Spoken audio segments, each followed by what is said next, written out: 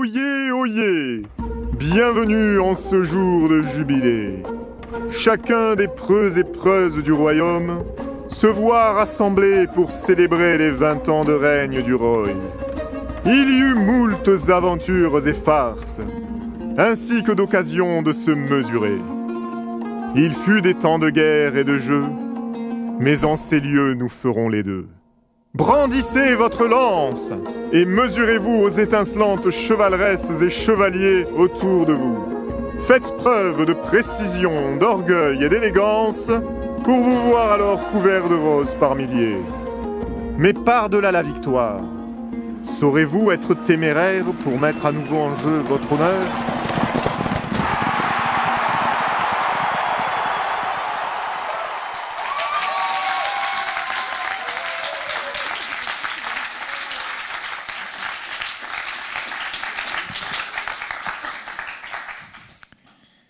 My ladies, my lords, welcome to the final presentation of A Knight's Honor. A Knight's Honor is a medieval jousting game where, armed with your spear and your honor, you try to tip off your opponent from his horse. But you are going to do this in a singular way. You are doing this with a pool noodle and a yoga ball.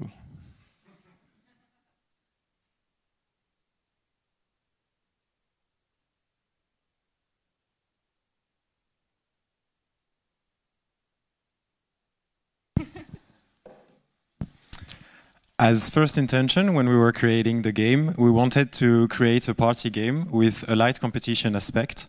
The spectacular scenery that we choose is also very important and play a big part in the global experience, as well as a psychological and physical aspect with a lot of social interaction. To fight as a knight, you're going to have to equip yourself as a knight. For this, you're going to need 3 pieces of equipment, the first one of which is your spear, that you can see over here, which is made of a pool noodle, which is a non-toy to encourage a playful environment. So you're going to, at the tip of your controller, you're going to have a Wii controller, and with that you're going to aim at the screen to move an in-game spear in order to touch your opponent. You will have to touch your opponent on a precise area of the body to mark more or less points. And this is the in-game look. Then, when you've mastered your spear, you're going to need your trusty and bouncy steed, which happen to be a yoga ball, which used to to emulate the rocking of a horse, and also because it's, well, it's fun. Not gonna lie. This is not interactive, by the way. It's purely for game feel use. And then you're going to need your armor in order to defend yourself, which is 2 microcontrollers placed on your lap. You're going to touch to tilt your character in order to avoid the enemy spear, or at least disturb the enemy aim. This is the basic controller for gameplay. Then accessibility. As we previously saw, the physical aspect is very important in the game. Thus, we wanted to make sure that the global experience was accessible for as much people as possible. Therefore, when we were doing our playtest, we looked at the user behavior and noticed the different parts of the experience that might need some tweaking to stay accessible for everyone. Therefore, we were creating a lot of alternative material that we can use to personalize and customize the experience as much as possible. The team is on the stand at all time, and the user is never left alone. So it is very adjustable depending on the different need.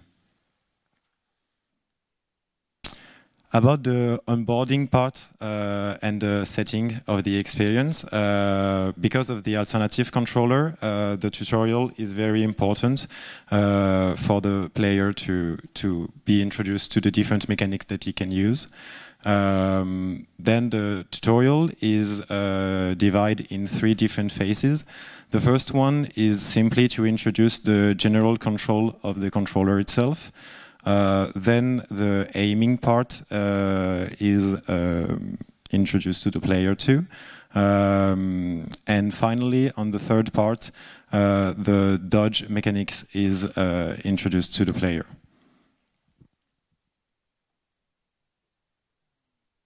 So, how do you just? Firstly, you race towards your opponent in a phase when you can become more familiar with the control and everything. Then, when you're close enough, a bullet time starts in order to let you time to adjust your aim, to dodge, to look at your opponent. And after a few seconds, automatically contact is made and it's the other one, or you are hit, the one being hit. And this cycle over and over, depending on where you hit the other player, you will earn more or less points, and at the end, this is going to determine which player is victorious. So, now that we are done with gameplay, the art direction. Thanks. So, thanks. The big goal of the art directions is to immerse the player into a fantasy medieval world and to highlight the effect of speed and impact and other feedback. At the beginning of this project, we wanted to make very realistic games, more like a simulation, and then we choose a 3D low-poly pipeline to better fit the toy aspect and the joyful atmosphere of this project. And this choice is directly linked to the camera design. The first challenge of the visual direction is to create an obvious versus between different avatars and players. So they are designed to be a moving target with different areas to touch, with colors and texture, to metallic texture. That shapes give them also a personality. They look like strong and brave. They look like caricatural and neutral hero ready to fight. And then the player and knights will evolve inside a single straight arena that they will see again and again. To add some variation to the past player, we choose some different simple props like flags to add also a festive atmosphere to the environment. Sorry. Therefore, the UI gives us another vision of the medieval universe of the game. There is some realistic texture of paper and gold with some historical inspiration. And in a way, the UI is a visual link between the experience in real life and the 2D and chunky visual of the game, in a way. And the last, the best,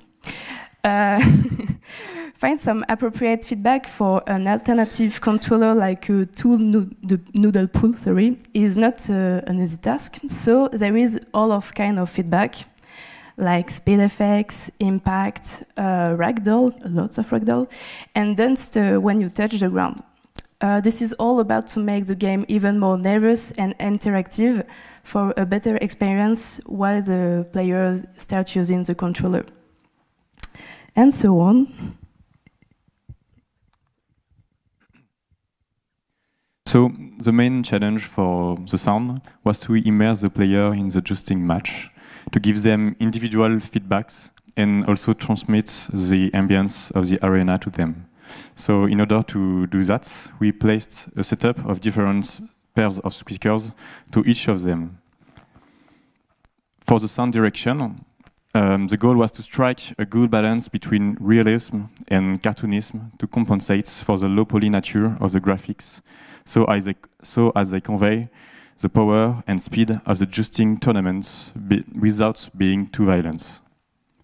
So here is an example of a round with the dynamic crowd reacting with the results of the charge.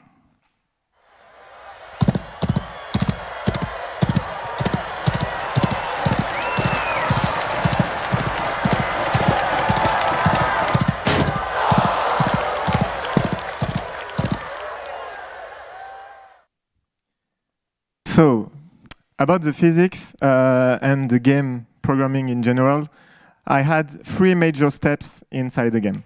First is the ragdoll system.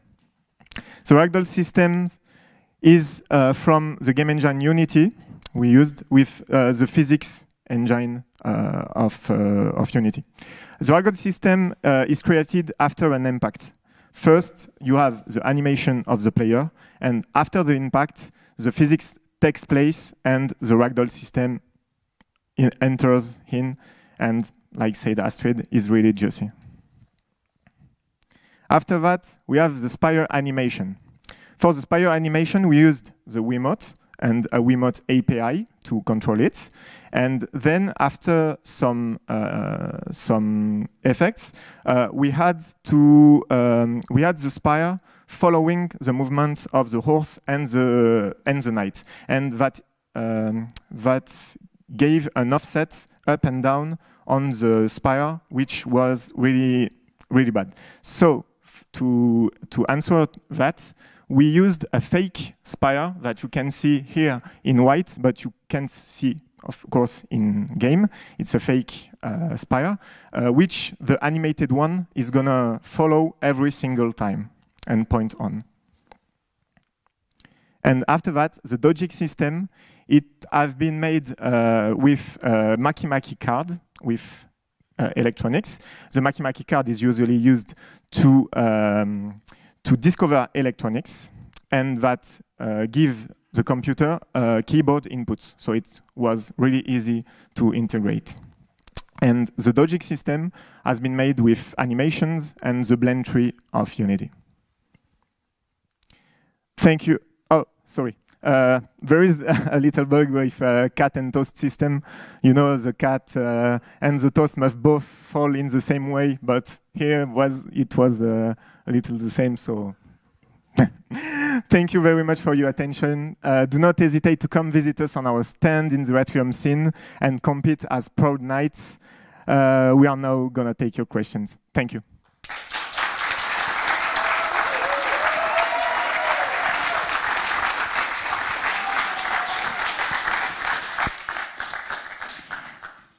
Thank you. So who wants first express us what you felt as a chevalier?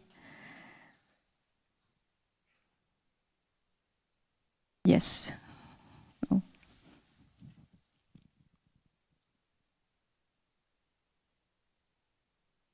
Hey guys, Vincent Meauté, UB, Paris. Congratulations. This project is, in my opinion, the one I had the most fun on. It was really amazing, well executed, and absolutely a lovely controller again. So I think I told you that earlier, but still, you deserve this, the credit. So one question I had for you is that why did you choose 2 different character modelization?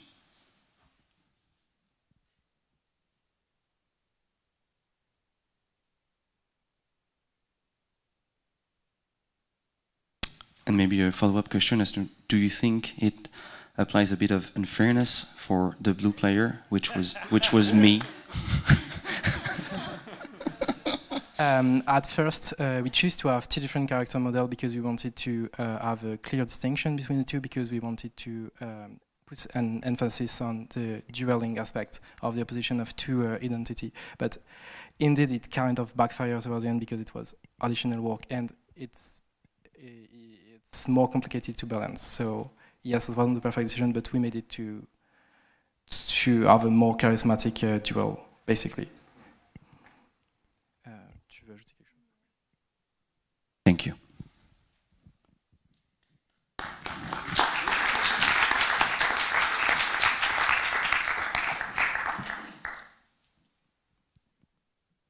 J'ai une French. J'ai pas grand-chose à rajouter. J'ai été un chevalier redoutable. Non. Qui s'est fait battre, je ne sais plus combien, 8 à 13. Voilà. La seule chose que j'ai regretté, c'est qu'il n'y ait pas des Montjoie Saint-Denis qui apparaissent de temps en temps avec quelques cris au caractère plus moyenâgeux et moins footballeux. Mais à part ça, c'était vraiment très bien. Merci Stéphane. Yes. Hi, Luis, sound designer at Ubisoft. I wanted to say that I had so much fun playing this game, and I'm happy that people are still doing crazy ideas in Masters 1 here. Yeah, it works really well.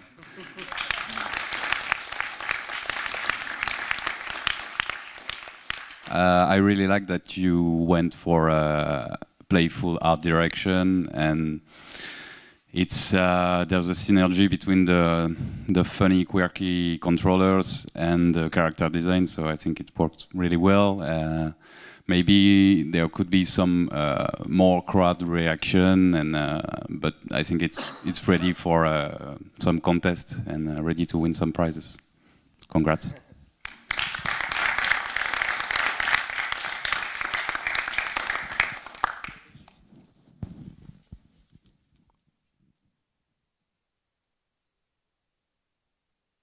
Oui, non, moi je voulais juste vous féliciter parce que c'est vrai que c'est vraiment un jeu qui est abouti et qui est complet. Même en fait le détail de la boule, c'est quelque chose qui est. En fait, on pense au contrôleur, mais on passe pas forcément à l'installation. Et c'est vrai que ça rajoute vraiment quelque chose de très fun. En fait, d'ailleurs, je trouve que dans l'explication, c'est vraiment bien que vous soyez passé une DA beaucoup plus simple et cartoon parce que ça améliore la lisibilité, ça sert le propos fun du jeu, donc vraiment félicitations, j'ai juste rien à dire, c'est parfait quoi.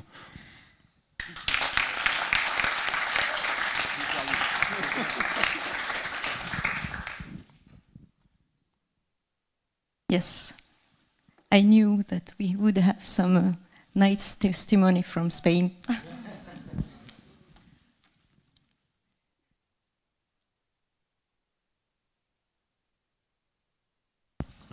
Well, first of all, thank you, because thanks to your game, I've been able to see these two fight against each other and arc a lot, like seriously a lot.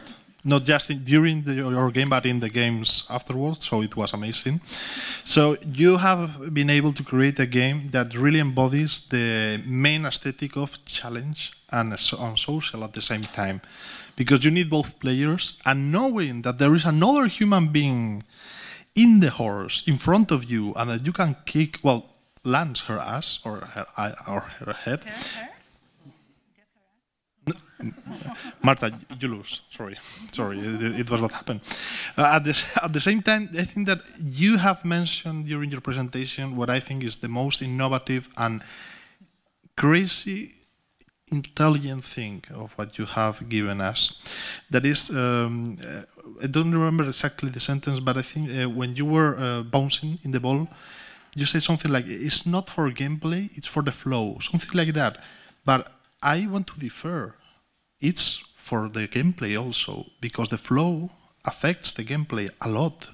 So don't take back things that really give you credit and that you really identify. And you have work for accessibility. I also told you that maybe you can, for people that maybe can hold the spear, despite that you having different version of it, to have like a device that help someone hold the lance, just an idea. But despite that, you deserve a lot of credit because yes, you have found the combination and also the support between flow and gameplay, and you have made that with, as you have said, a jugable. So congratulations.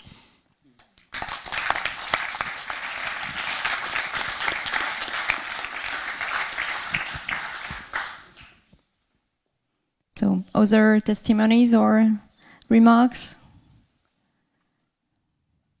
No? You want to make the joute again? I don't know how to say that in English.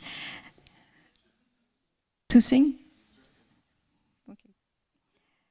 Okay, so I think that you'd rather play there than here. No more remarks, no more. Okay, so yeah. So thank you, and congrats again, it was great.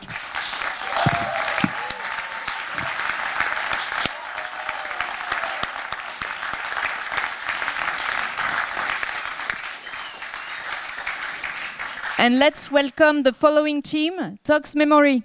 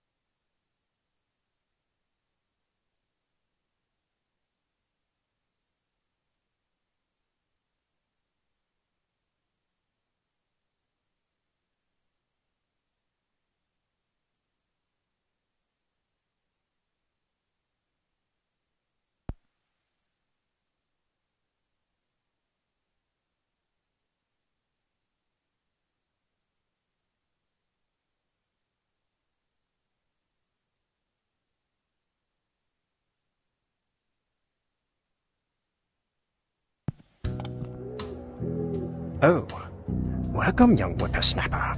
'Tis your lucky night. You've gained the right to become human once more. Now, heed my words carefully, my ghostly youth, for tonight is the night of the dead, and the humans have fled the city. In order for you to re-enter your corporal form, you have 10 hours to compose an outfit so stylish and beautiful that it will return you to the human realm. Go and become human one more time.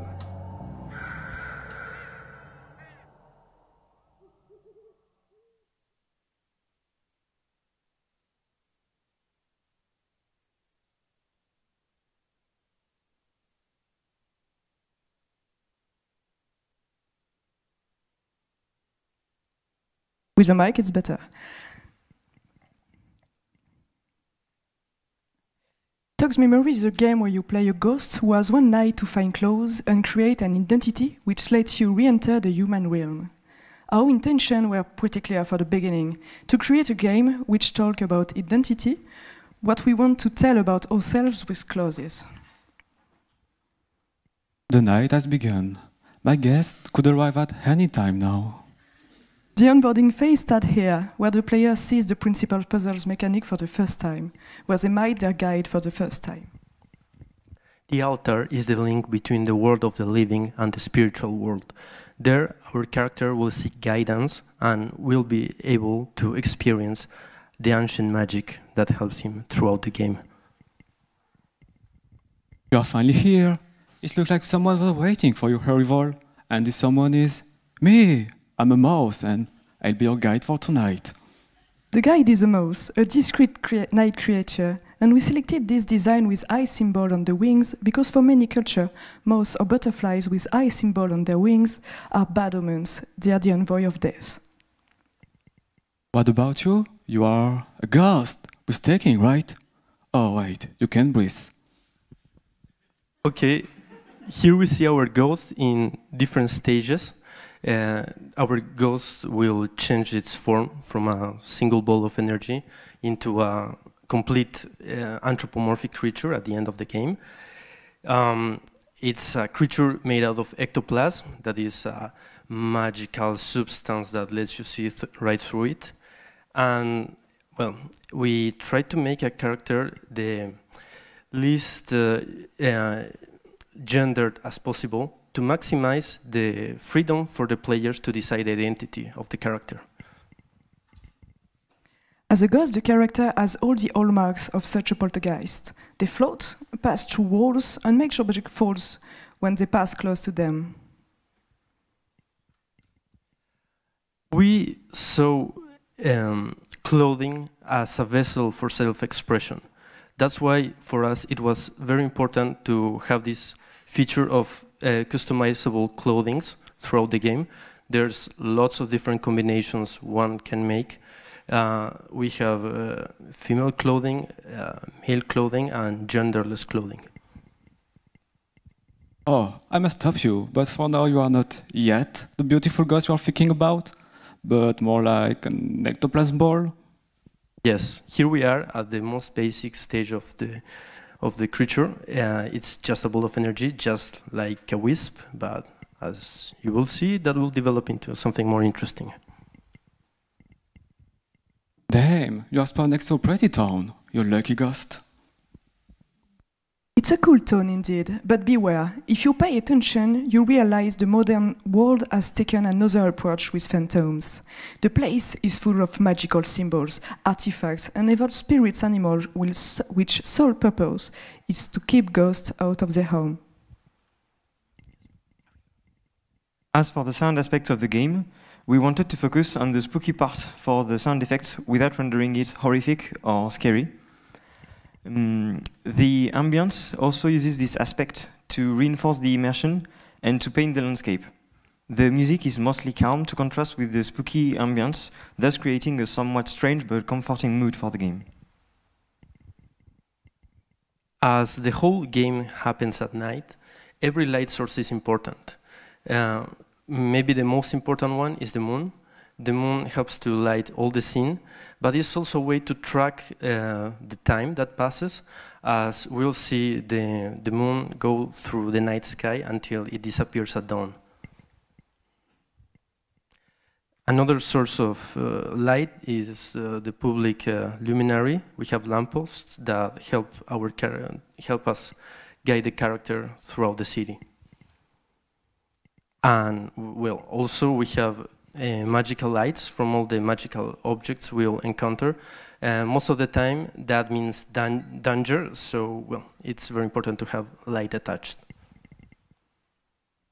Enough sighting for tonight. Look everywhere. We have to find a house where we could steal some clothes.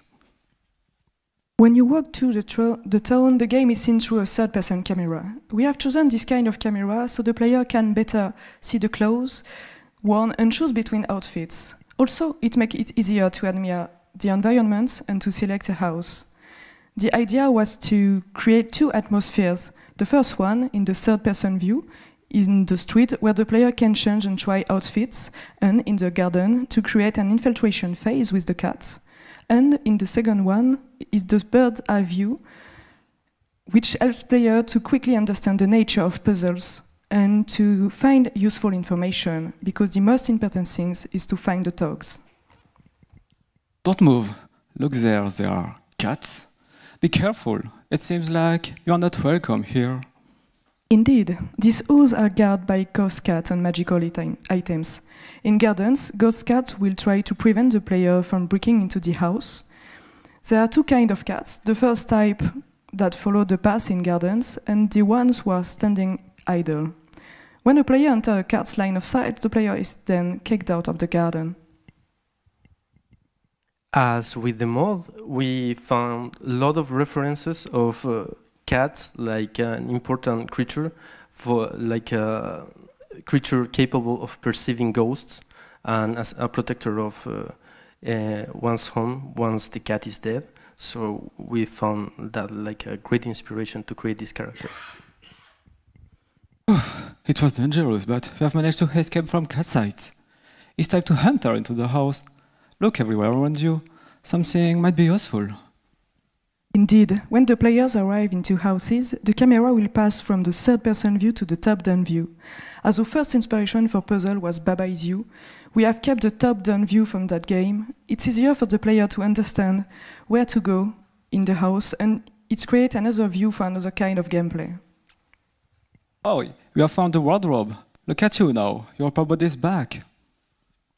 This is the half-body character when the player have only found one wear.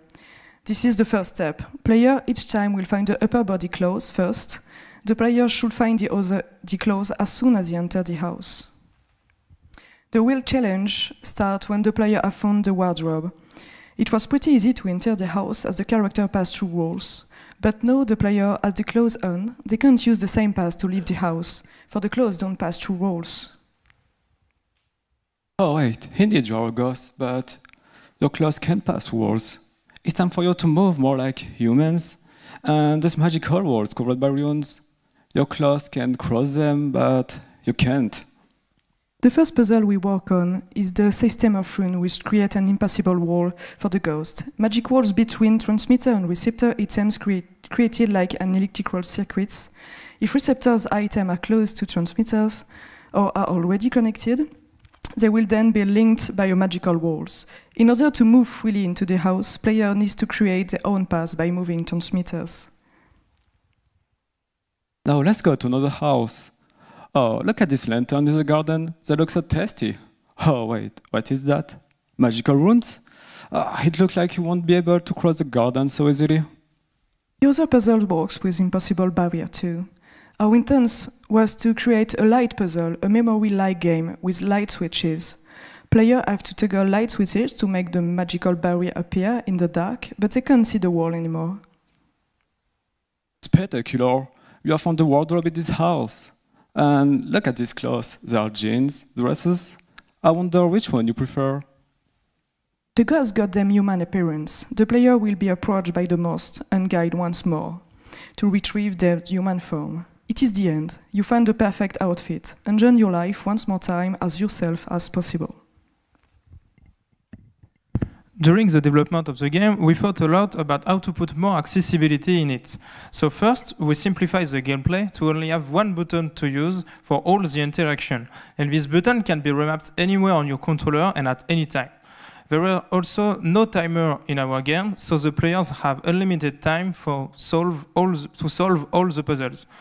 The game is available in 3 languages, English, French, and Spanish.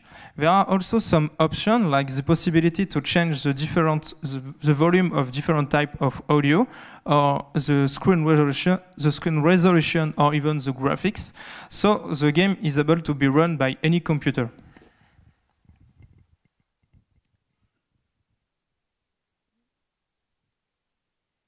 Thanks for your attention. If you got any questions, let us know, and you can play out at our games in the room 0E2.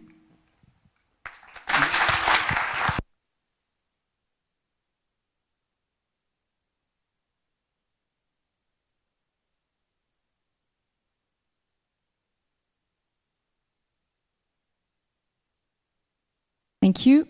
So, who shoots first?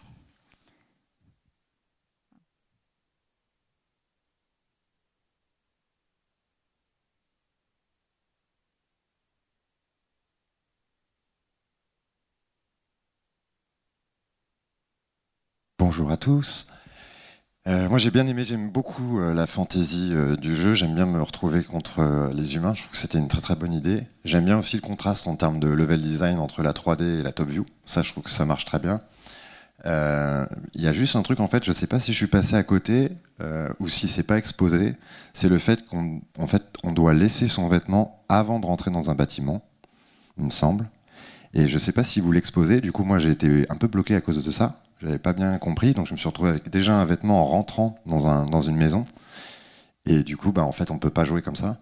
Donc, est-ce que je suis passé à côté ou est-ce que ça n'a pas été vraiment prévu en fait dans l'exposition de la logique de la mécanique, qui est à chaque fois on laisse un vêtement. Et si c'est le cas, en y réfléchissant de mon côté, je me suis dit mais finalement à chaque fois qu'on rentre dans une maison, on rentre plutôt par l'entrée.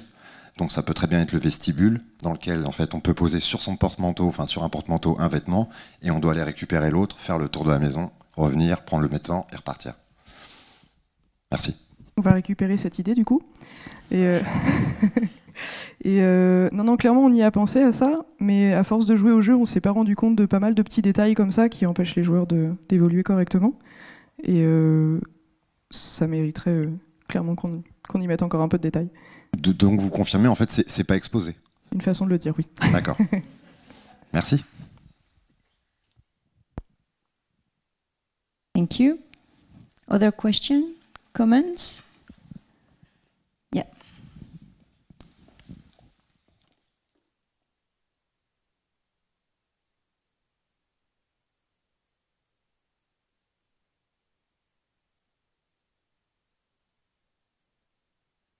Well, I think after saying that this game is in Spanish, we have to thank you. English is great, don't get me wrong, but we are closer to each other, so thank you for having the game in Spanish. We haven't been able to play it, but now, rest for sure, we're going there. We need to. But despite that, there is like another thing that I wanted to ask you about, and it's towards, I think, like the main topic that you're presenting in your game, that is identity, yes, but also you talk a lot about clothing, okay, a lot. But during your presentation, we don't see too many examples of those clothes, and it's a pity because again, it's your main focus, and you go way hard on telling us, hey. You try to express yourself, and we can see different models. I think that up to 6 or 7 upper clothes and 4. I don't know, but I think that it could be better to give more examples of it. And then I have to ask you, as someone that think that there are more clothes because not everyone has such a good hair in our heads, if you have considered wigs or hats. Just a question out of interest.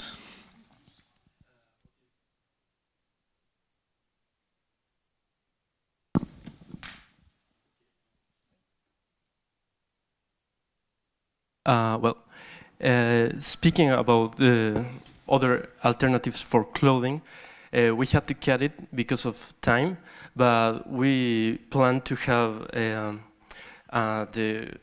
the upper body clothes, the bottom ones, and afterward having lots of different accessories.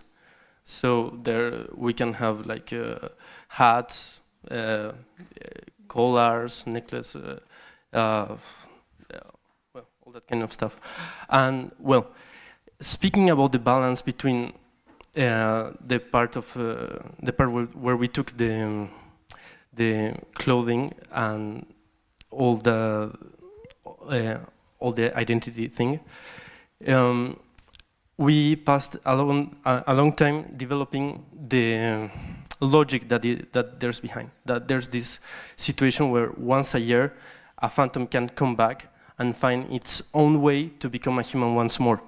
So we have that made in the way that if there's a phantom next year that wants to become the best robot designer, we'll have a different quest. But the base is there. Thank you. Another comment or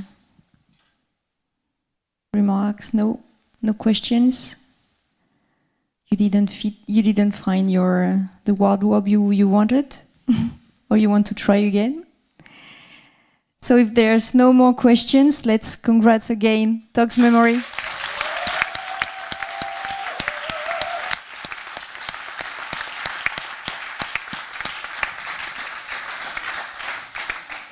And for those who didn't have the time to test it, you may have some time during the next break. But before that, let's welcome the next team, Alien Kebab.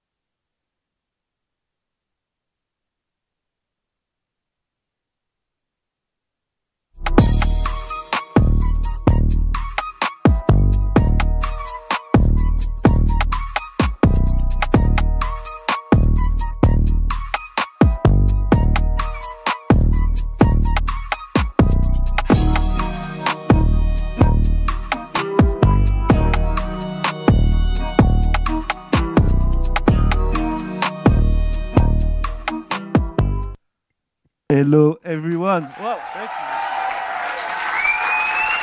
thank you. Thank you. Thanks. So today I'm going to present to you Alien Kebab, which is a visual novel about an alien landing on Earth in a particular place in the French suburb. So it's played on Android and tablet.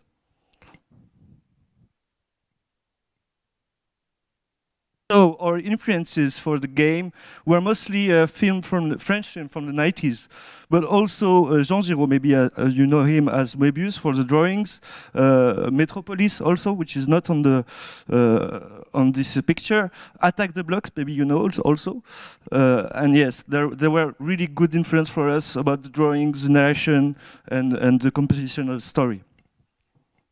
Our first intentions when we began the game were to valorize people from the suburbs, as they are not so much represented in the video game industry, in a poetic way, through the drawings, the narration, the music, and with some humoristic stuff also.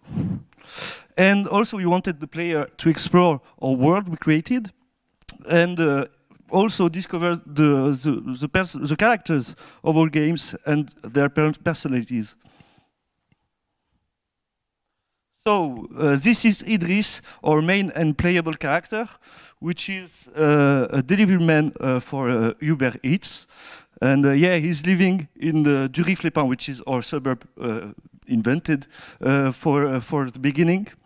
And yes, this game is about choices through Idris to go through the storyline to help the alien. So, welcome to Durif-les-Pins, the little suburb we invented for the story.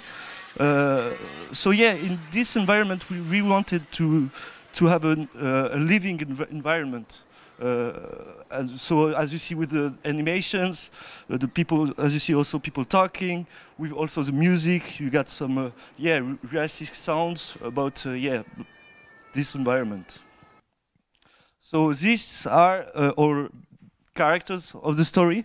It was really interesting to design them at the same moment of the narrative design, and yeah, go diving between yeah, the narrative and the drawing. And interesting fact, it's some of them are inspired from our real life experiences. And so yeah, as you see, you got Idris on the top left, and you get also the alien, which is yeah, you will recognize it.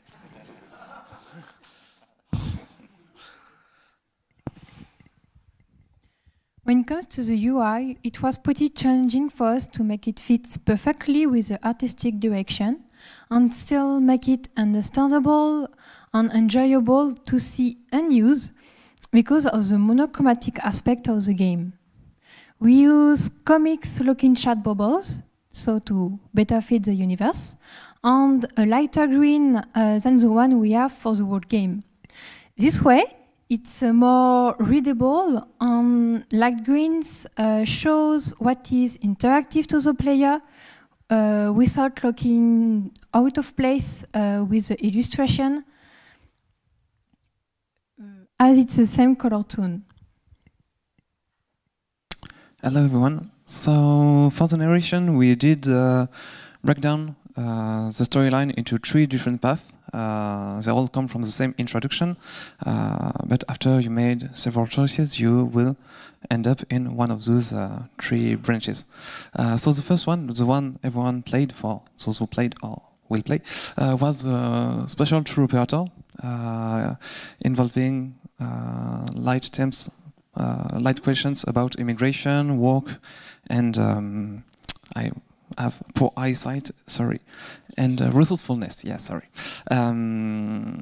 The second one is the Amazons, in which you will have to unveil the mysteries about mysterious homophobic attack in the block, which is about the free will, patriarchy, sense of honor displayed in the suburb. And the third one, sorry, Godfather, is a darker one about drug, violence, and influence of the local Godfather on the drug mob. For the writing process, we did the world building as 4 people, and we split it into our intentions. Then we did a narrative tree to gather all the information, all the scenario we wanted to create. Then we did split it into tiny scenes. Then we have had to populate it with block out text. And then we had the opportunity to work with students of next year of the NORTON, who helped us to write the dialogues. Thanks. And then with feedbacks, and then here we are. Thank you. So for the sound design part and the musical aspect of the game, there is 2 main points we worked on. The first one is the ambiances. The goal was to make them the more realistic as possible, because we want the player to feel like the people who are living in the places we are showing in our game. And the second one was to represent the urban music and music that are listened also in the places we are showing again in our game. So we want to give a special thanks to people who helped us in the game. So first is Lolita Couturier, who made the animation for us. There is also Majdam Daoma, who make for us the dialogues. Thomas Darnay, who make for us the teaser. And there is Gueule de Bois and Pat Platine, who made the music. You can listen on.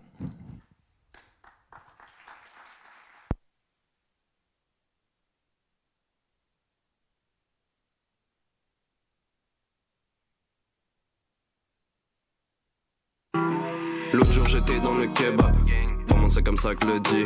Ouais, le chef il dit on dit kebab. Bah, on va pas le contredire. Bref, l'autre jour j'étais dans le kebab. Je crois que c'était un vendredi. Y'avait un tel et machin qui était là, comme d'abord en train de vendre weed. Dehors un main se croyait dans GTA. En Y sur son bolide. Chef, tu peux me rajouter des olives avec le supplément origan et feta. Merde, j'en étais où déjà? Ah ouais, tout s'est passé hyper vite. Idriss, un petit livreur Uber Eats s'est pointé avec un rabat, c'est là que j'ai rencontré un alien au kebab. Ouais, j'ai rencontré un alien au kebab.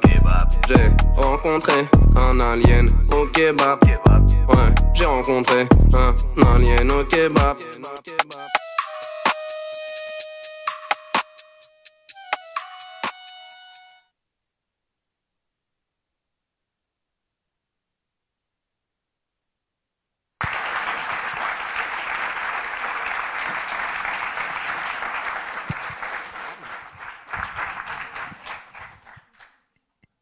So just to finish, the team is composed by Abdelkader, who were the producer, myself as the sound designer. There was Zoe as the narrative and game designer. There was also Chloé as the UI and UX designer too. Martin, who is the 2D artist, and there is also Etienne, who made the programming, who is the programmer. So.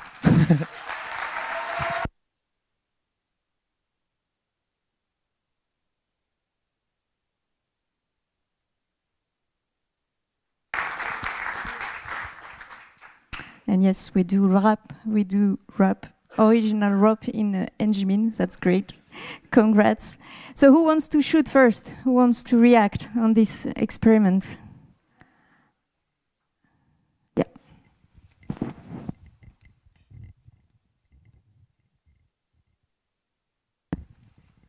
Bonjour, bravo, c'était très cool.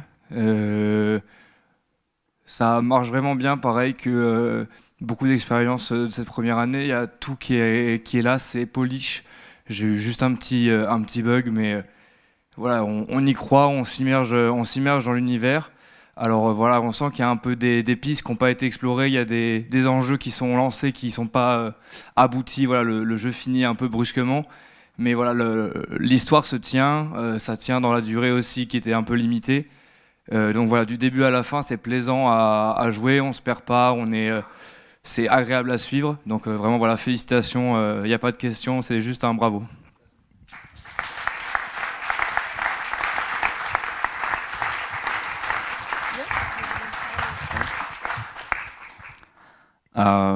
Félicitations encore aussi, j'ai passé un excellent moment, c'était vraiment cool, même à deux et avec le son de la tablette, honnêtement avec Mathieu on était vraiment plongé dedans quoi, que ce soit visuellement comme dans le son. J'avais une petite question côté producing plutôt, parce que je vois que l'équipe était de à peu près 11 personnes, avec à peu près la moitié des gens qui étaient des sources extérieures au projet, et je sais que ça peut être compliqué à coordonner, etc. Donc c'était quoi les gros challenges qu'il y a eu là-dessus, s'il y en a eu Un, deux, ouais. Bah, déjà, c'est essayer de connaître et d'appréhender le processus d'onboarding, on va dire. Donc c'est vrai qu'au début, à chaque fois qu'il y a une nouvelle personne qui rejoint le projet, il faut pitcher, il faut lui faire comprendre la vision qu'on a du projet, essayer de faire en sorte à ce que le mood soit compris, parce qu'au début on n'avait pas autant d'assets, on n'avait pas autant de choses pour évoquer. Maintenant c'est flagrant, ça se voit, mais au début on n'avait pas tout ça, et il fallait essayer de montrer cette vision qu'on voulait apporter et qu'on pense avoir réussi pour transmettre voilà, ces choses-là pour que les gens travaillent avec nous. Donc ouais, il y avait déjà tout ce travail-là qui s'est fait assez naturellement. Ce qui est cool, c'est que ça s'est fait beaucoup dans l'informel, toutes ces collaborations-là. Et voilà, ça nous permet d'être plutôt content du résultat. Hi. Well, first of all, congratulations. So many things about this game are great. First of all, the name, like, perfect. No, right at the start, I just reading about your projects, Alien Kebab, first name, I want to. Like, enough. Then you have so many things that you have think about, like, for example, the interaction and the interface. To pass the different dialogues, despite having a signal to like press here to continue, you can press in any part of the screen. That's knowing about the platform that you are designing the game for. Because yes, people will click everywhere or anywhere. So let's give them the chance. Then of course, as you are using more or less like a comic style art style, okay, let's give them like how do you say bocadillo? Like the pop-ups for the dialogue, sorry. The boxes, yes, sorry, the boxes. Yes. So many good decisions. Then, and then like the thing that the most important thing is that I was playing with Marta because Marta is able to read French far better than me. But despite that, I was able to understand what was going on. Despite not knowing so much French to understand what were like the meaning of every single word, I was able to understand. And you must feel really proud about your art style if you're able to do something like, can you go 4 slides previously, more or less? This one, this one. This is a background that I will love to my desktop or my phone. So because I think that this picture sums up the experience. A guy in front of an alien looking like, oh God, an alien, cool. It's amazing. So again, congratulations of what you have been able to achieve. It's amazing, and even rap. So congratulations.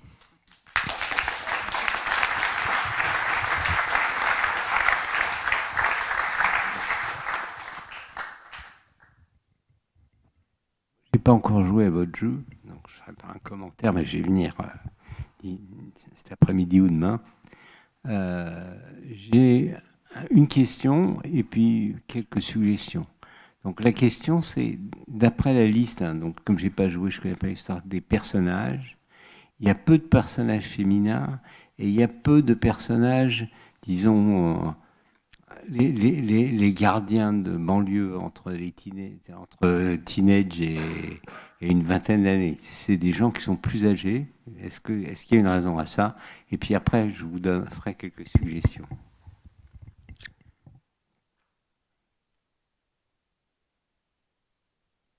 Alors, bonjour, merci de poser la question parce que c'est vrai que ça s'est pas fait naturellement pendant le processus. À la base, on avait un personnage féminin de plus, on était à une presque parité.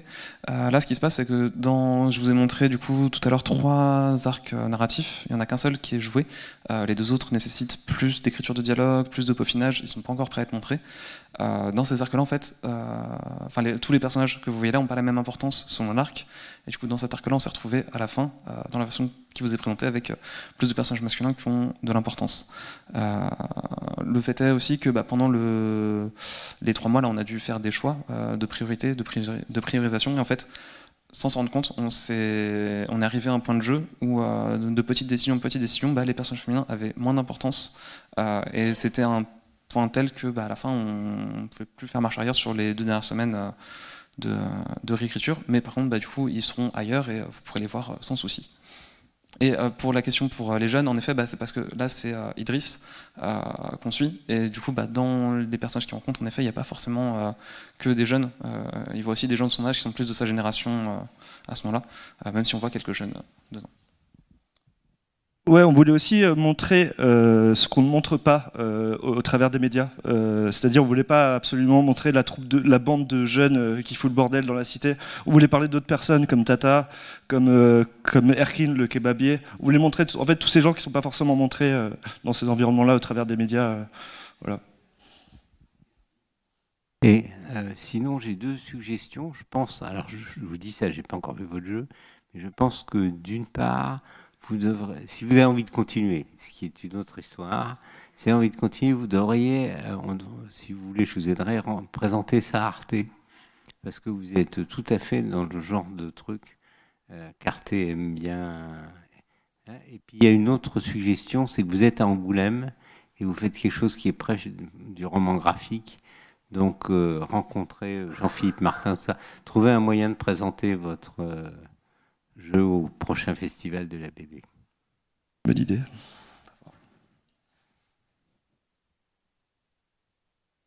Merci Stéphane.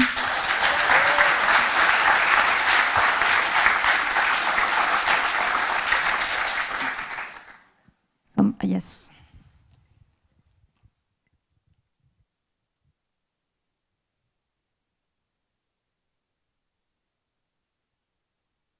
Moi, je voulais vous féliciter sur globalement sur, on va dire, l'enrobage du jeu, la DA. Je trouve que les choix sont vraiment hyper pertinents. Le style graphique en deux couleurs, le fait de ne pas avoir choisi de noir, être passé sur du blanc et un bleu un peu gris. Enfin, c'est vraiment hyper intéressant. L'ambiance sonore est folle. Franchement, j'ai vraiment tout l'enrobage du jeu, vraiment félicitations là-dessus, c'est vraiment excellent. Je suis un peu resté sur ma faim, j'avoue, sur le message de fond. Parce qu'en fait, même les dialogues, je les trouve vraiment super bien foutus.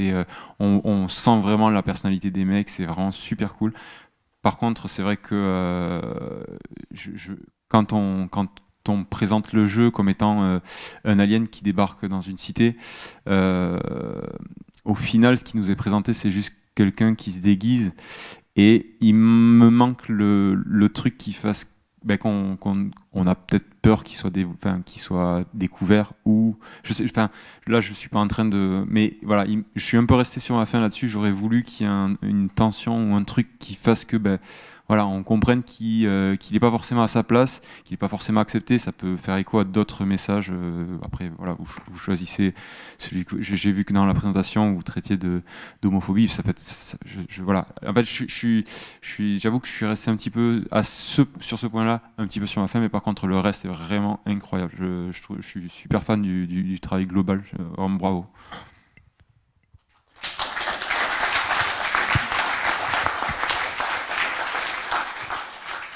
Vous voulez réagir? On peut réagir rapidement. Effectivement, la profondeur, c'est aussi quelque chose qu'on recherchait dans nos intentions premières.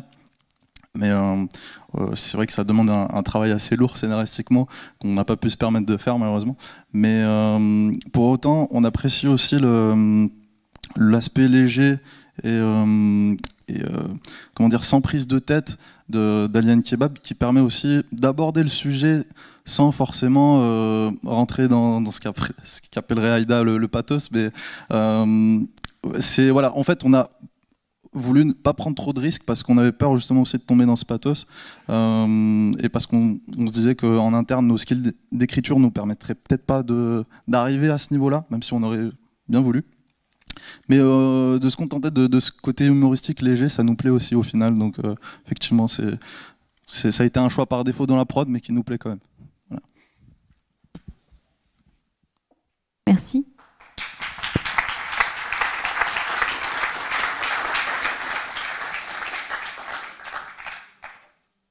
Some other comments, reactions? Okay. So let's congratulate again the team.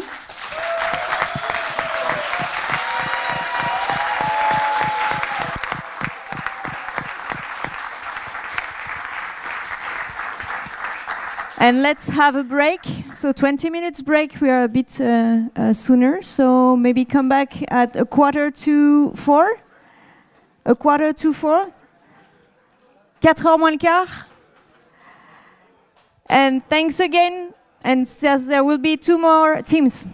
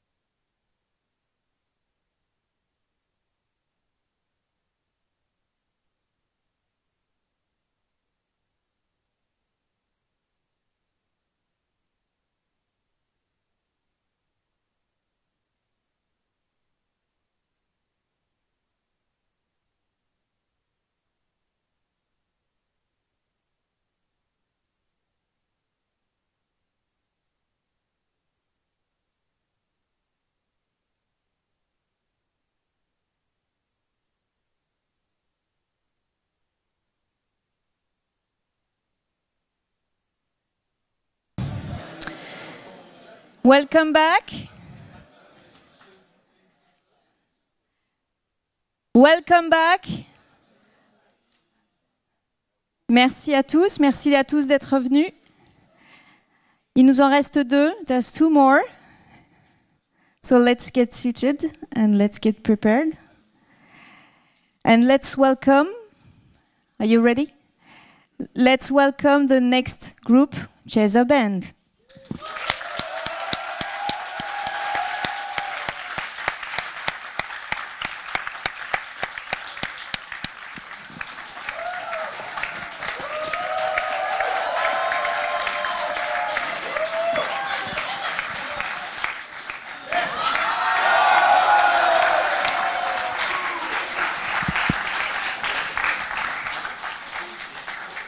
Good afternoon, everyone.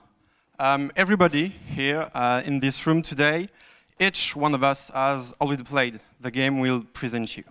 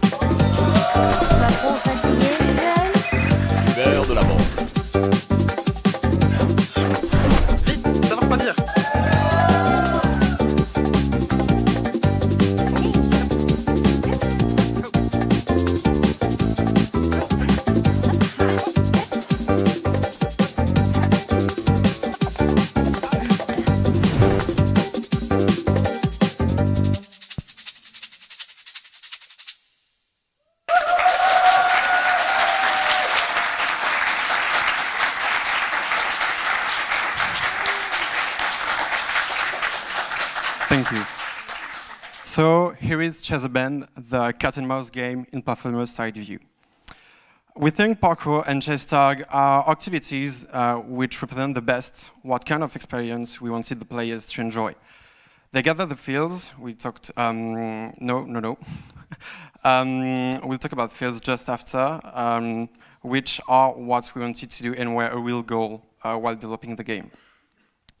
Our very first objective was to make it accessible for everyone.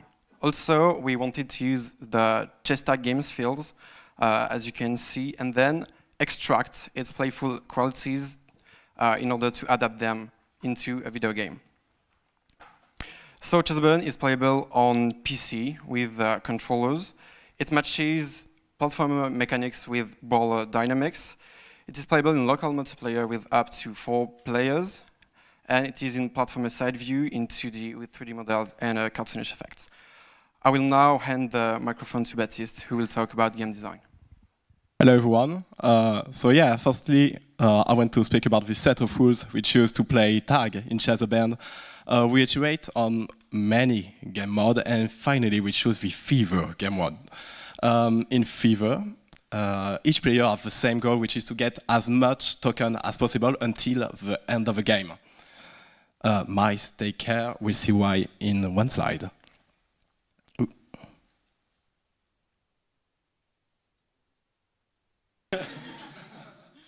Nice, amazing. We choose the Fever game mode because we can use a timer which gave us better control on the length of the experience. And because the token is a very powerful tool to create point of interest and to guarantee players are going to go in multiple places of the levels, and it permits us to create more paths too. But there is a twist to the Fever game mode. Of course, we thought that it was a mouse and cat game, so we have 2 main rules. We have the mice. If you're playing with 4 players, you have up to 3 mice. They don't have any bonuses or maluses, but it's important to say that they're the only one who are able to collect token. Contrary to the cat, who cannot collect any token, which is a big issue when the main goal of the game is to collect as much as possible. So the cat must, at all cost, tag another mouse, so his victim becomes the new mouse, and therefore the cat becomes the mouse. It's important to say that the longer you stay cat, the quicker you get. All right, how do you move in Chess the Band? So yeah, we choose to limit our number of input to offer a more accessible gameplay. So you can run, amazing, you can jump, wow, and you can touch other players, tag other players, sorry. It's important to say too that there's features which is an anti-spam feature, so you can't smash your X button to hope to get anyone going nearby your position.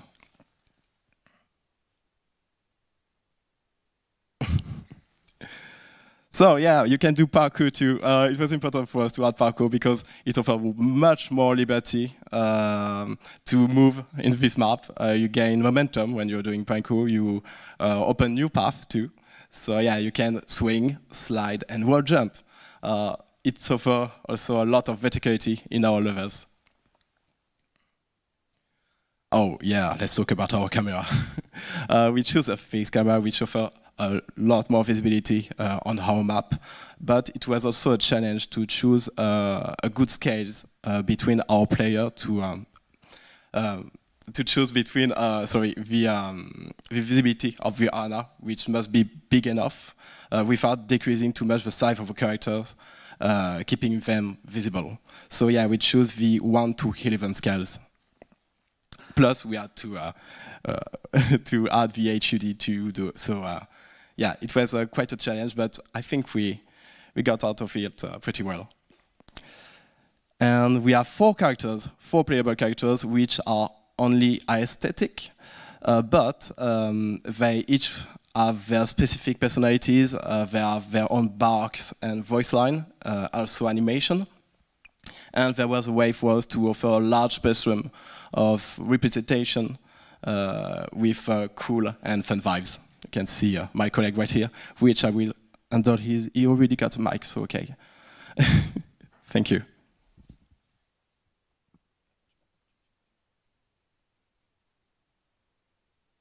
Sorry.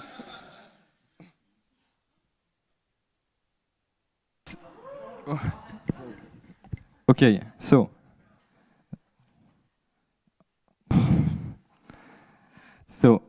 let me introduce you to the 4 characters, starting with Jelly Baby, the lady with a blurry past. She's the most mysterious of the band.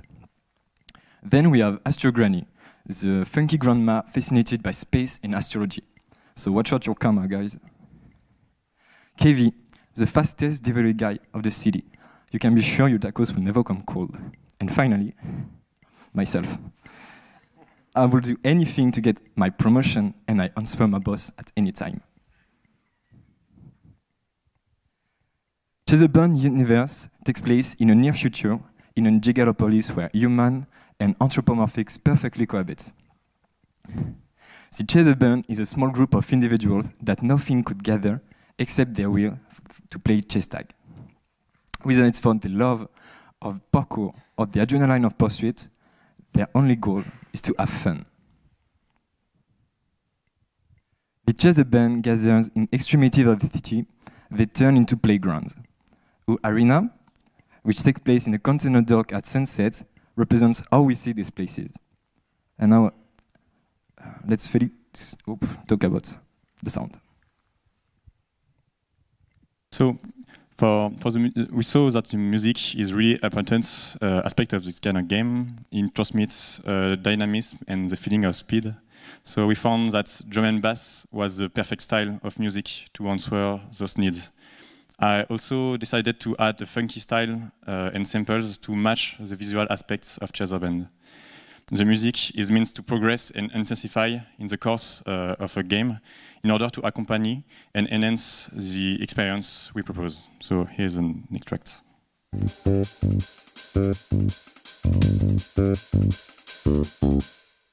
Okay,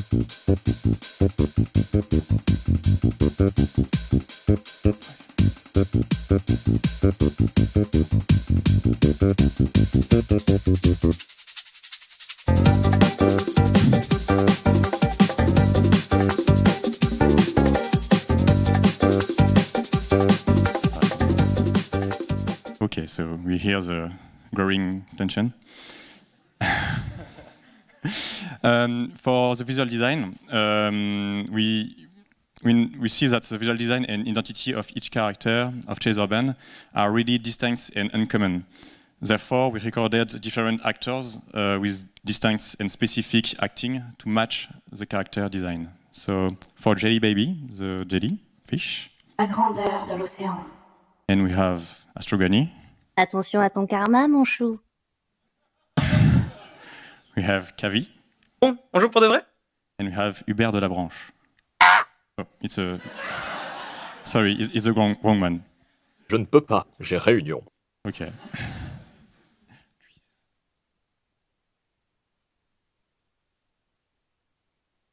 So the UI design is inspired by the parkour with angular shapes, and our typography is a bit destructured, but we wanted it readable.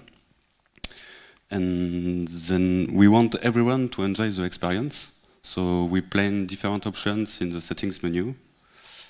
And then to keep flexibility and dynamism, the select champ also hosts the onboarding with the hub. And there are two parts in this interface. First, players choose their character, and then they can practice in the bottom part. And next, choosing the first catch should be done quickly to keep the replay value. That's why we made a simple interface with characters and a badge to roll for each player. And here, as you can see, the HUD uses the same landmarks. It is positioned at the bottom of the display to open the area. And players can find the main information, so time left, number of tokens, and the mark of the cat. And finally, the high score keeps the idea of horizontality with all characters on the same line.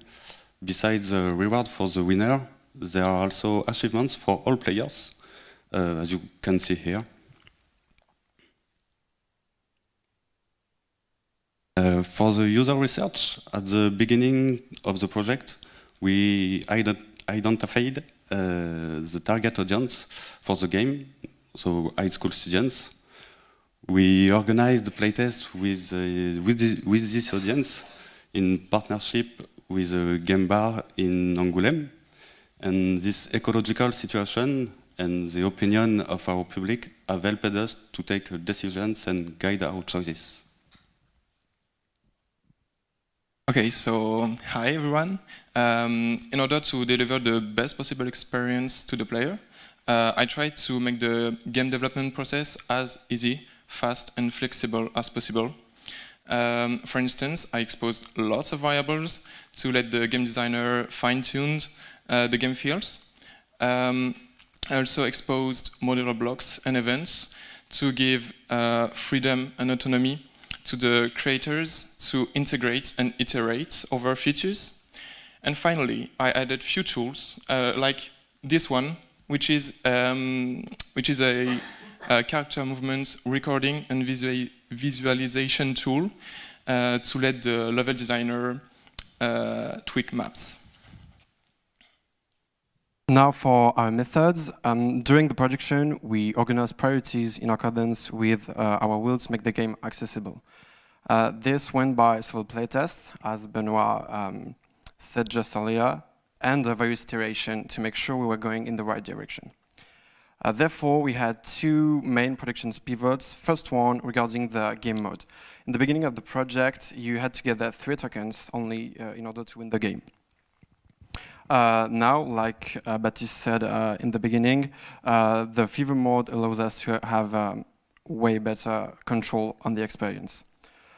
Also, characters were meant to have special abilities, but due to lack of production time, we preferred to focus on more important features. So here is our team, our 6 for each specialization of the Enjmin. And special thanks to our Zoe, Shui and Anna, who helped us with the voice lines, and also everybody who were volunteer to participate into playtest. Thank you for your attention, and we're waiting for your questions.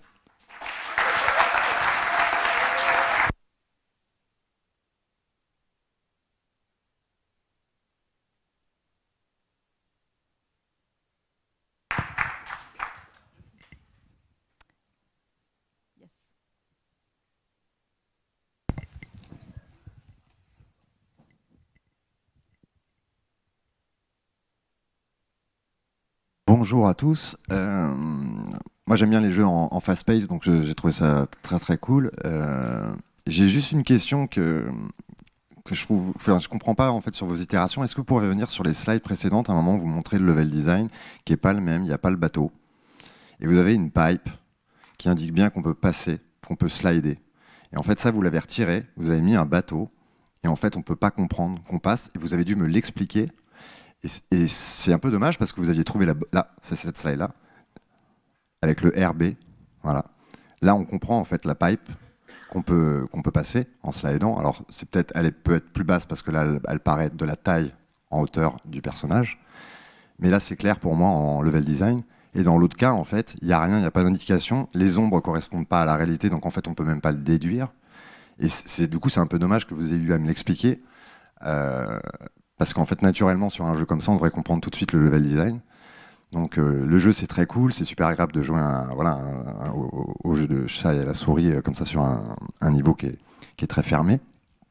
Mais c'est un peu dommage d'être passé à côté de ce truc-là où vous aviez déjà une solution et en fait, vous avez rétro-pédalé, enfin en tout cas, vous êtes allé ailleurs et finalement, vous passez à côté de l'opportunité de quelque chose qui est clair en level design pour passer sur quelque chose qui est à interpréter et du coup, c'est pas évident, quoi.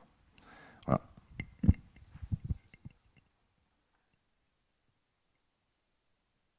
En effet, alors ça a été un choix très difficile en réalité, parce qu'on a eu beaucoup d'itérations de niveaux, et finalement on a décidé de rester sur un seul qu'on a essayé de polish au plus possible, et le niveau auquel vous avez joué a été lui-même assez modifié, et on a voulu absolument montrer les features que vous voyez dans le onboarding justement dans ce même niveau en fait. On voulait que les features que vous apprenez dans le onboarding, on les perçoive dans ce niveau où il y avait déjà un level art qui était très avancé. Donc ça a été, si on retourne sur la map éventuellement avec le bateau, je ne sais pas si on l'a. Pour ceux qui n'ont pas joué au jeu, on a un simple liseré jaune qui, je l'entends complètement, n'est pas assez pour repérer justement le fait que waouh, il faut passer en dessous.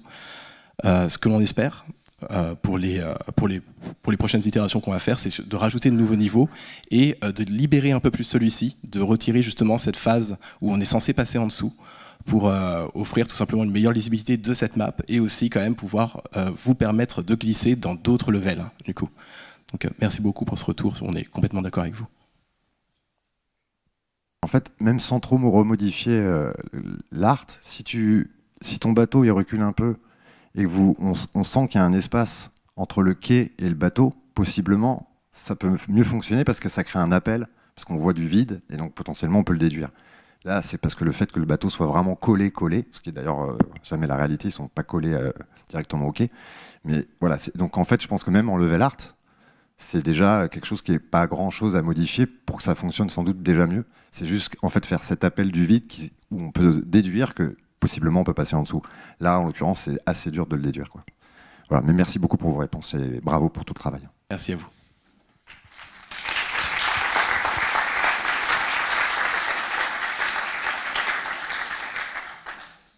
Some more feedbacks or reactions? Yes.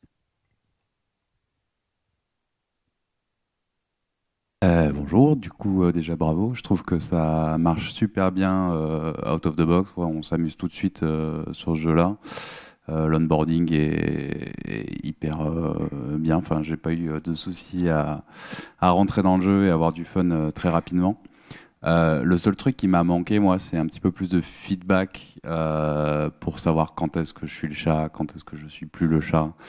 Je sais que vous avez mis des VFX, mais on le voit pas trop. Après, il y a, au niveau de l'UI, ça se grise aussi. Et je me demandais si vous aviez eu des plans pour faire des feedbacks peut-être un peu plus clairs, peut-être des feedbacks audio aussi avec des voice lines ou des barks. Est-ce que c'est des choses qui ont été envisagées et que vous n'avez pas eu le temps de faire, par exemple?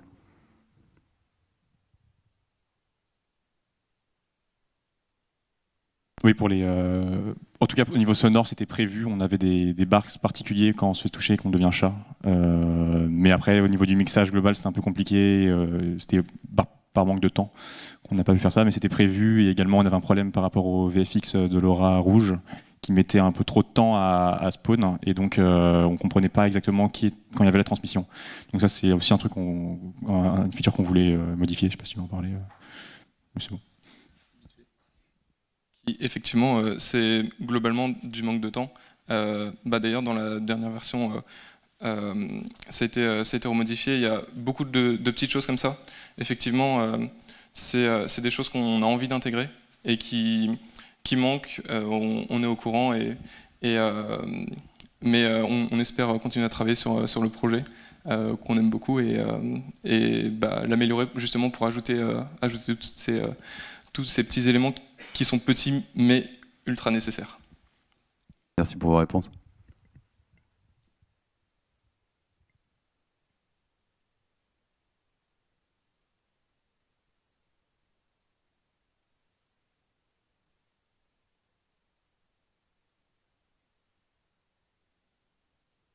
Hi, Jaime from Madrid, Spain, Utah. First of all, again, congratulations for finding a really interesting core mechanic. Sometimes when you need to create anything new, you need to try to start with combining previous ideas. And I think that you have created and used that with, hey, do you remember this game that you play as a kid? So let's just change it a bit so you have a new game. And you have made a really solid experience. Maybe from the visual point of view, it's great, and the grandma is absolutely astonishing. Sorry, that's my favorite. And I will stand by that choice, also in the Tinder of the other game. So, but then there are things that are not so clear. Like, for example, the limits here, exactly in this, this was the slide that I was going to ask you for, that you need to go below the yellow line. Maybe that's maybe that breaks a bit of the illusion. Maybe that there could be better ways to express the same information. And also, I wanted to ask something that I think that I commented you yesterday about the amazing range that you have to slap your friends. You told me that that you test a lot, but at the same time, we tried with you there, and the range was too much. So I wanted to tell us a bit about the feedback that you get, because sometimes when in games in the industry we see a lot of shooters, but that's usually because it's easier to make a shooter than to make a physical game when you need to tag or punch, or in this case, slap or tag another player. So I would like you to give a bit of the feedback that made you, again, give a ridiculously high, huge range to the tag.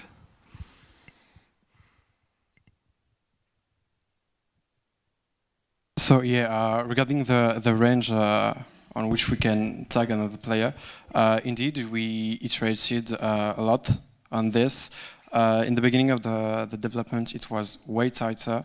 During playtests, we saw that the feedbacks we had, that it was too difficult to touch another one, and we had what Betty said with the anti-spam function, and it was necessary to have a great timing, and with our character controller, the speed on which characters go, it was necessary to widen it. Of course, how it is right now, it is big. It is really big. But during playtests, we had great feedbacks about it. Like it allows to transmit the wool of the cat more regularly, and and have more movement on it. And I must add that we heard your feedback from a lot of you yesterday, and we reduced a bit the slap hitbox, so it should be okay. Please come and play it. Let's do a tournament, why not? Yeah. But sorry, if just to go back to what you have said, you have a cooldown in the slap. So again, this is another thing that I think that I commented you yesterday. Is it possible to, instead of a slap, to be like a magnetic pulse, some kind of thing that surrounds you, so the slap gets something like, yes, a bigger range, a bigger way to try to tell the player, hey, this is the range that you have, and also like a bar of energy to try to tell you the cooldown? Because is there any visual clue to know the cooldown, or just you trying to overslap? The animation can help to see that you cannot slap in half a second, but more than it, no, we could have VFX and visual effects and sound effects, which, like you said, magnetic field. But for now, aside from the animation, no, we do not have any feedback. Great, thank you. Thank you. Thank you. I think we can congratulate you, and so big round of applause. Thank you.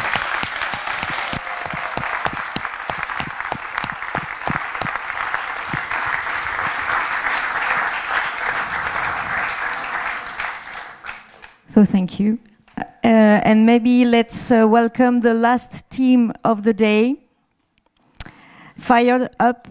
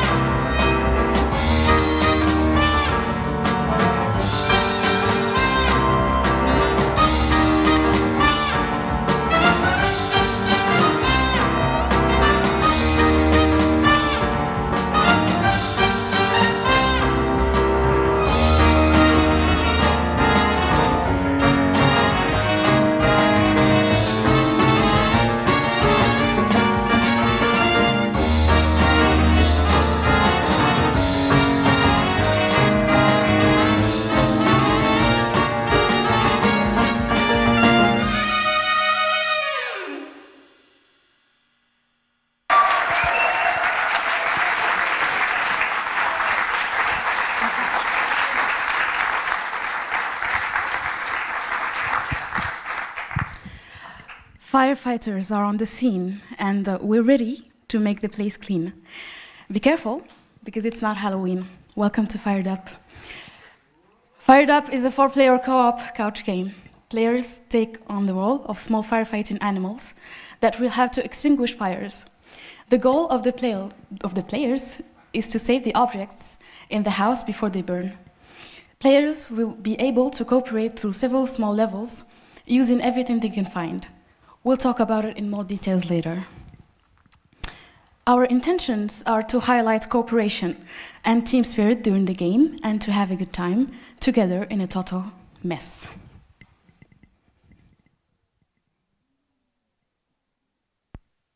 Fired up, you play. In Fired Up, you play as cute little animals which are trained firefighters. The camera was first designed so that objects are big and visible enough. Then we designed our levels with our camera in mind so that the whole level fits into the screen. Finally, we wanted our game to be as accessible as possible, so we designed simple controls. You can move and dash, pick up and throw things, and use tools as well. When all items are charred, players lose the game. They win a game by extinguishing fires and fire spirits. In case of victory, a number of stars are awarded according to the percentage of objects saved. So what are fire spirits? Fire spirits are little fire AIs that are here to annoy you and bring twists and turns into the game. Their goal is to burn down the house, so you have to do everything you can to stop them. In a level, players can use the environment to help them put out fires, such as an aquarium, a water gun, or a shelf. They can use containers that they can fill at water sources. The amount of water will determine the area they can water. When the players are struggling, they can use extinguishers. They are one use only, but they are very effective. Our intention is to make our players feel more chaos. For our game to exist, we needed to create levels. Let's go through the core principle of our level design process. We carefully designed 4 onboarding levels and 3 houses. In order for the game to be easy to learn, we designed straightforward tutorial levels with 1 level for each mechanic. Each of our 3 levels is thought of as a part of a progressive difficulty which increases throughout the game. Levels were also designed to be very unique. Each level has a different layout, circulation, and 1 landmark element. The first level is an easy level for players to get acquainted with the mechanics of the game. The areas are large and allow free movement to learn how to control their characters. The river increases the difficulty to straighten player skills, and introduce dashing and throwing mechanics. This level has a unique layout, a house separated in 2 parts by a river that players can use. The difficulty is rising with the geyser level. No water sources at hand, only the geysers can fill the containers.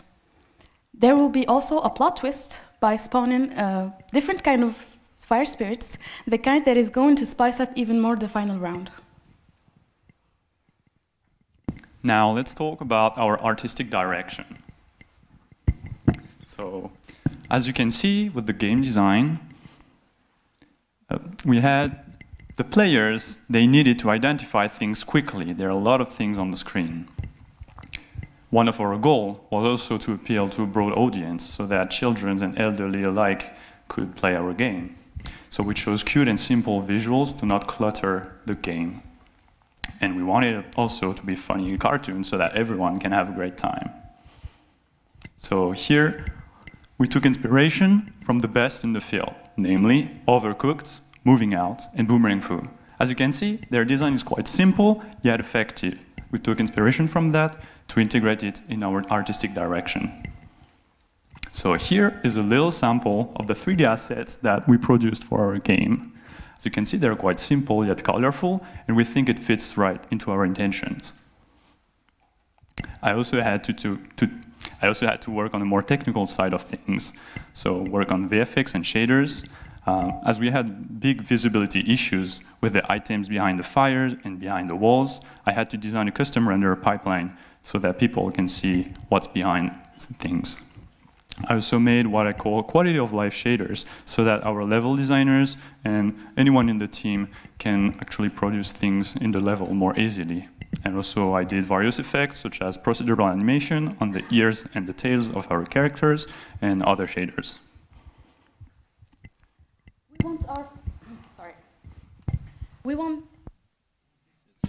We want our players to feel that they're in a captivating atmosphere.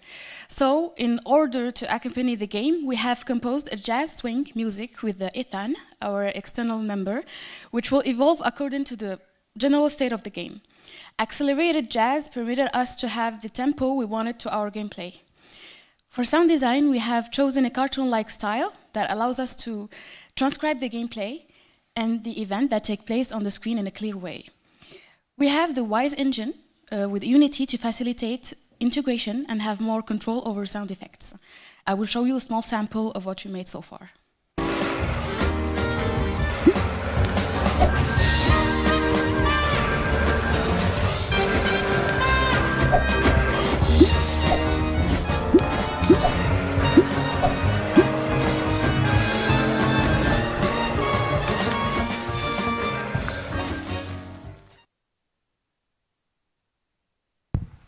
Now, no game can be made unless there are well-made tools that guide and help us along the way. Now let's take a look at what was in our toolbox that helped us create our fiery and furry adventure, shall we? Now, one of the first tools in our toolbox were playtests. We used these throughout Fired Up's development. Our objective was to bring the dev team actionable insights on critical issues from players that showed the team what was working and what was not, thus freeing up time for them to work on bringing great gameplay to the players. So we had two types of playtests, internal and external. Internal playtests allowed the team to know what the current state of the project was and to find glaring issues that we could work on immediately instead of digging in deeper and freeing up time for everyone else. Generally at the end of the sprint we had these, and we also had our second type of external playtests. These had the objectives of seeing if the team's intentions corresponded to what players were experiencing. So we looked if there were any frustrations, incomprehensions about game mechanics, and then I brought them back to the dev team, where you will see an example in the format in which I brought them back. I will let you appreciate it. Thank you for appreciating. So, in order to help our game designers to create awesome levels quickly and to improve item workflow creation, we set up some tools. So at the beginning of production, I created a visualization that represented which path the fire could take. So as you can see, each red circle is a flame, and each line is a possibility of how the fire could spread. Game designers could then place items properly in each level. We decided to create a curve that handles the acceleration and deceleration of fire spread and to spawn new fire spirits. The goal was to adapt the difficulty to the player's decision. Thanks to this curve, the fire system matches the game designer's intentions. And finally, we used a free version of Odin Inspector, which is a plugin that permitted us to validate our assets and levels in one click. When game designers created new items, such as containers, flammable item, the validator shows custom errors. The tool was very efficient in locating and fixing critical errors in our final build. In order to organize ourselves, we use the Scrum method. Sorry. We set up a backlog, sprints, and daily meeting. Thanks to this, we managed to perfect several cuts throughout the project to deliver it on schedule. Our mission is complete as firefighters. Our stand is open and we're ready to receive you tomorrow. Don't worry, it's not burning hot. We got air conditioning. A special thank you to Ethan for his implication in Fired Up. Our warmest thanks to all of you.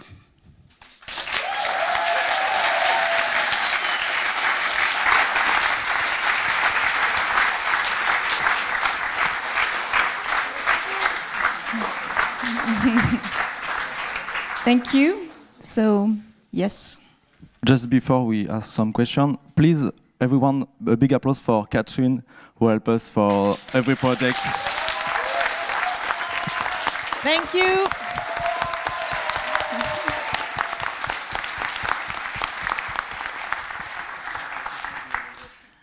I want to say congratulations. I loved this game. We loved it so much, we had to come back and play it again today. We played it yesterday. It's amazing what you did. We loved everything, the gameplay, the art, the sound, everything is so neat. I don't know, it's nice. There's just one thing I wanted to let you know, and it's that the collaborative work among the players is not that clear. you know. There is one level that we need to be collaborative in order to stop the fire, but in the rest of the levels, you feel like you need to stop the fire, but you don't really understand that it is possible to collaborate with each other. In fact, I played with 2 kids that like to win every time, you know, and to be the best. So they were even taking the buckets from me in order to be them, you know, to have the water and stop the fire. And so we really enjoyed and have a lot of fun, you know, we really liked it, but we didn't really understand that it was a collaborative game. And that was your goal, so I think this is something to work on a little bit, but I mean, we loved it and we really liked it, and congratulations, because it's a great, great job. Yeah, if I may continue with what Marta was saying, because I think that's one of the best parts. The interface is great. The way of how you keep track of the score is really, really well made. I realized of that today, and it was great.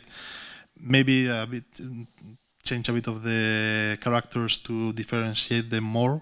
That's just something. But with the collaboration, there is something that happens always when you decide, hey, my game is going to be competitive, my game is going to be collaborative. Okay, that's great. But if you decide, whatever you decide, go harder on that.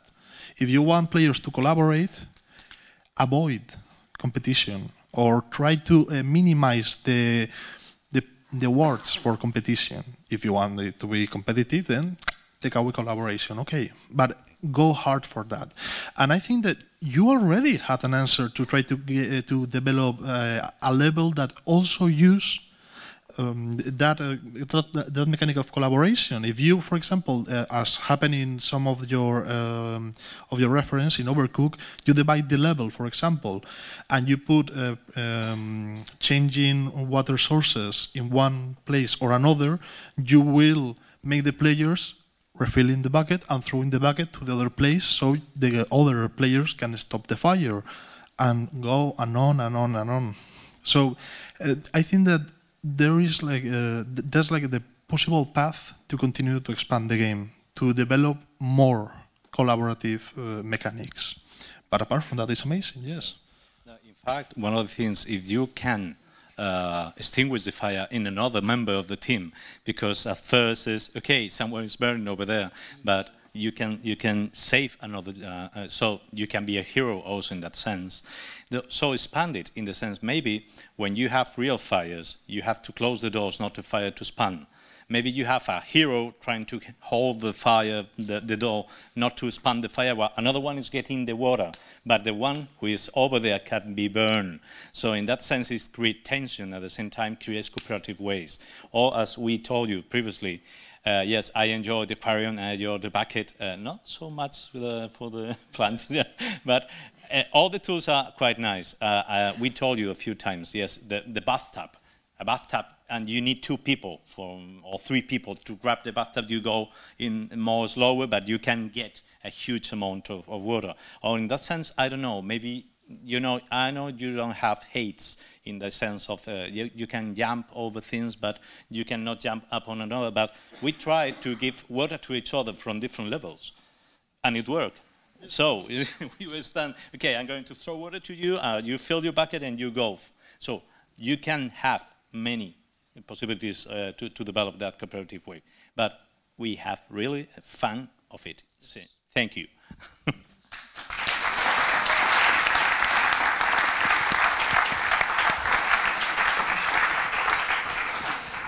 I wanted to react a bit on your feedbacks. So we had several collaborative features that weren't implemented into the game, and at a moment in the production, we saw that some of our collaborative mechanics don't work, but we spent a really good time with the game, so we focused on that aspect, and we know that we can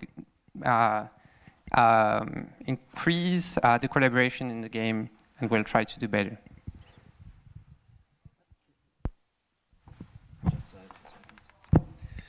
So that's actually one thing also I wanted to just fill in a little bit from the playtest side. one of the playtests that we had, we were extremely worried that we weren't having the cooperation we wanted. In our first playtest, we had people strategizing, carrying this from here, going there. But what we noticed is that a lot of people were playing for their first time in the second playtest, which had a lot more features implemented. So what ended up happening is we hypothesized that perhaps once people start playing this game more, they will make more strategies. They'll say, delegate this task to this person, etc. But yes, we were extremely worried about that, and we really wanted to implement more features with two people, because essentially we have a couple of mechanics, but we want to add a lot more. So there you go. TFU. Yeah.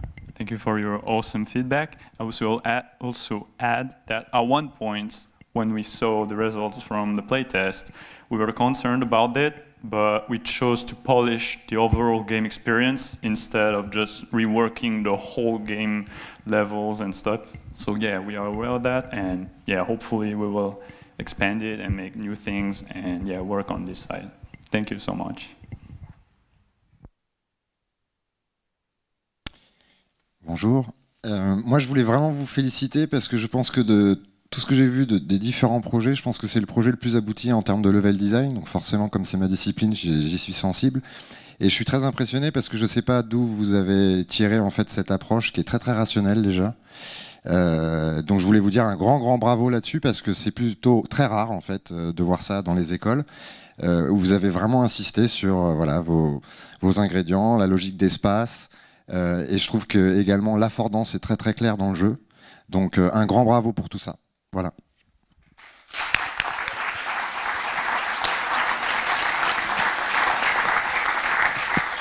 Merci. Merci pour votre retour. Thank you. Is there a last comment? Yeah. Hey guys, congratulations again. Maybe one feedback that I noticed from you, but also the project before, and I wanted to give a shout out is from the programmers to give the tools to the game design to be able to iterate as much as they potentially or possibly could. I really want to emphasize how important it is for projects to have soon testable builds to be tested internally, not just during playtests, because playtests are important obviously, but testing internally and between you guys is also very important as soon as possible, as soon as you can, so that you can realize what you can do, cannot do, and what needs to change. So, congrats.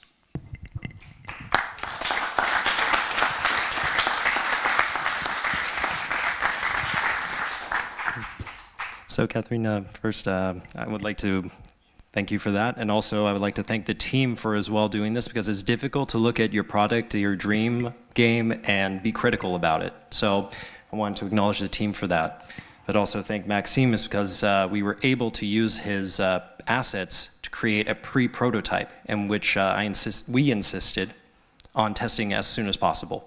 So I believe we tested within 3 weeks of launching or something like this. I'm not exactly sure the time frame. Yeah? 2 or 3, yeah. 2 or 3 weeks. So thank you very much for your feedback.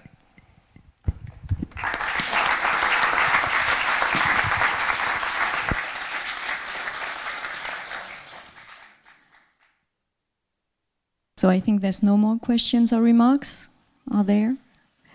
So if no, so let's congratulate you again for this amazing job.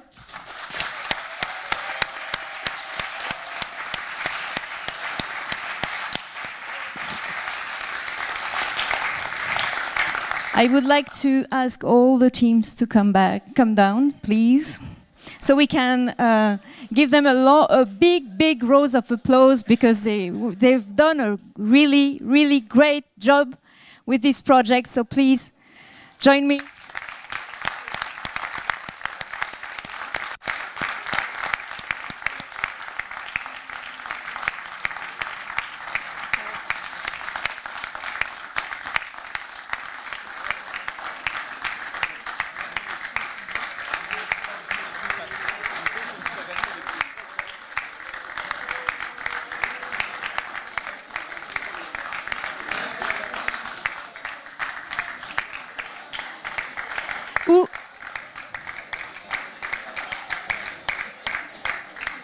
You jury, would you have guessed, I will try to do something, would you have guessed 2 days ago that you would have gone through a storm with a kite, find about find out about Abel through liminal space, met astrogrammy on Tindold, and escaped from an iPad for a cat and mouse party with her, rescue a mermaid, or made her very, very hungry, explore a mysterious landscape, show your heavy leg muscle while playing sepak takraw, fight for your honor with a pool noodle, steal some clothes to come back to the living, meet an alien au kebab, and and finally burn all your furniture, because I'm sure you did like me, burn everything. Thank you so much. Congrats.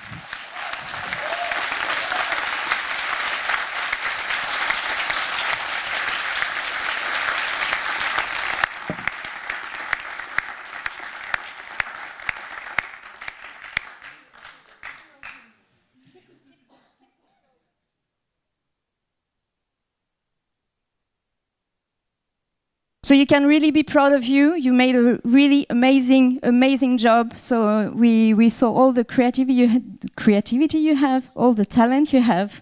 Thank you for sharing that with us. It was a pleasure to accompany you along this way. Stefan Natkin is not here anymore, but he told me to tell you. He asked me to tell you. He had to go. He will come back tomorrow. That's what he wanted to say. But he wanted to say that he was really happy to see back all this experience you've built, all this imagination you show. So really, congratulations for all of that. We are really proud of you, so be proud of yourself. You've done that in 3 months and a half, guys, so great.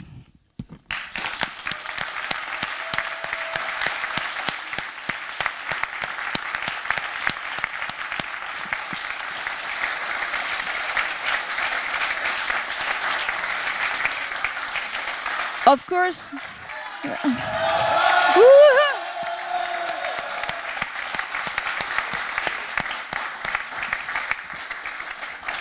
we also want to thank all the technical team which accompany us all the time and make magic with all these old systems. Thanks to Javier, Florian,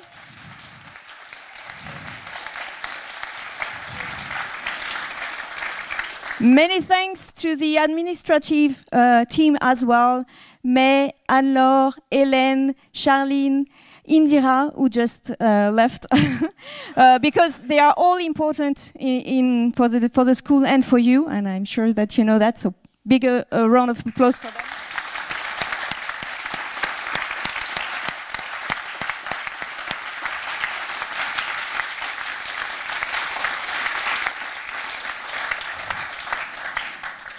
Thanks to the jury to be there. Thanks for your comments, your reactions, the sharing of your experience to them. It's of a big value. Thank you for coming here as well. We are not easy to join. Well, not so. Well, it's not so bad, but it's worth it, isn't it? Thank you for coming, and thank you for all the questions you've asked and the exchange.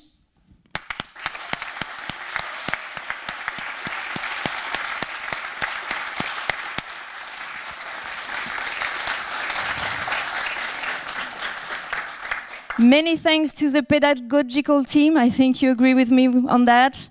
We have a lot of great persons here, so thanks for them.